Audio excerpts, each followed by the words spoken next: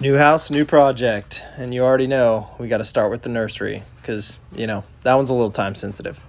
All right, so we're ready to get started. So big picture here, we want an archway over here on this left wall and then a board and batten wall on the back with some wallpaper up above it. So let's get started with the arch. I just took some string, nailed it to the wall, and made a pencil line with my arch up top. And then I used my laser level to make my straight lines going down the side. Just put some painter's tape. That way I'll have a clean line when I go and paint. Next up was plastic for the floor because, let's face it, I'm a messy painter and I'm gonna get paint everywhere. Give the walls a quick sand so that new paint has something to adhere to. And I went ahead and did the cutting in while the wife did the rolling. Tip here for cutting in is have a good paintbrush. I used to treat my paintbrushes like they were one-time use, and now I don't, so you shouldn't either. I mean, look at those lines.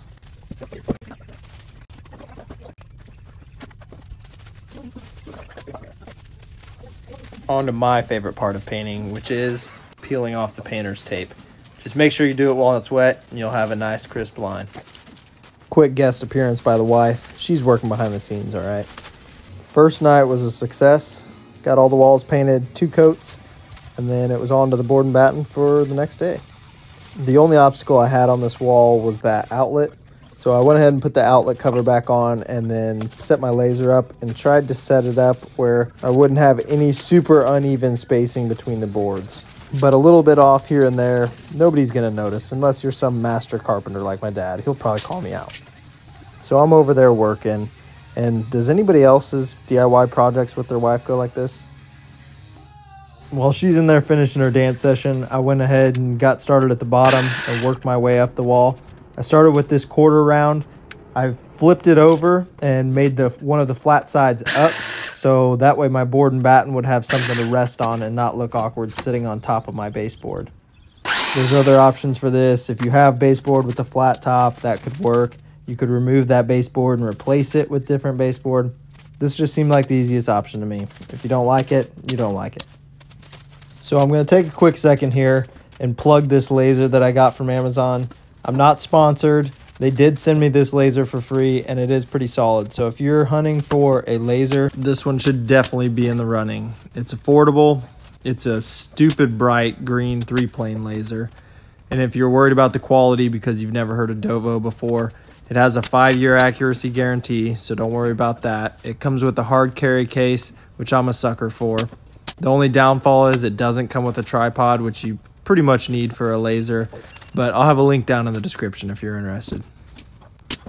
Back to the project. I'm just using construction adhesive for these boards, and I'm just putting some pin nails in there to hold them in place until that construction adhesive sets up. So funny story here. Somehow I managed to put the very first board on high.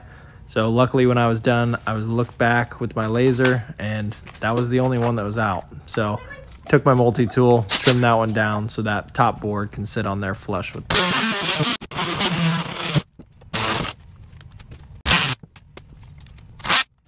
All right, we're back in business. So now it's time for the top piece. Same thing, just putting some construction adhesive on there and pinning it in place. Starting to come together here. Came back, used some wood filler, filled all of our nail holes, then used some caulk against all the boards in between the board and the wall to make it seem seamless. Hint here, get a dripless caulk gun. I got a cheap one and all it does is piss me off every time I use it. We wanted a little extra for this wall, so we got a 1x2 piece. We're just gonna stick it right on top of that board and batten.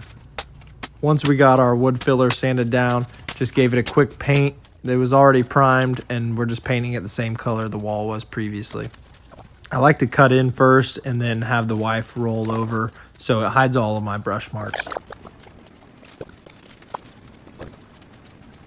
Did some quick cleanup and then we had to wait for the wallpaper to come in, so we went ahead and put all the stuff in our way. It's a pretty small room, so fitting a chair, a dresser, and a crib in there was a little tough.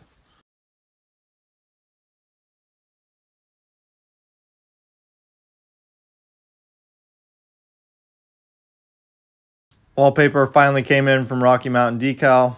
Awesome customer service. We placed an order. I don't know if it looked odd to them or what, but they reached out and asked us for the dimensions of our project and they corrected our order. Since it is a non-repeating pattern, you don't order one full roll, you order multiple sets, so it all can cohesively fit together. This wallpaper is super easy. It's just a peel and stick. So you want to leave excess on top, bottom, and sides to trim off later. That'll be especially important if your ceilings or wall are out of square just a little bit. You'll have that extra bit of wallpaper to fill in that gap. All the sheets are numbered 1 through 5 in our case, so you can't screw up the pattern, and the number is at the top, so you don't get it flipped upside down. The last piece was the only piece that was really tricky to trim because it runs into a 3-way corner between the top of the board and batten and then the 2 walls.